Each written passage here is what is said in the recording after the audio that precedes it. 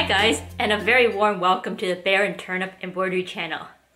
Back in the 90s, there was an artist named Jeff Koons, and he created five very humble dog balloon sculptures. Little did he know that just one of these sculptures would fetch him $58 million US. Well, today I'm going to show you how to create your own little balloon dog home art, just in case you're like me and do not have $50 million sitting in your bank account. So let's jump right in to this fun and easy project.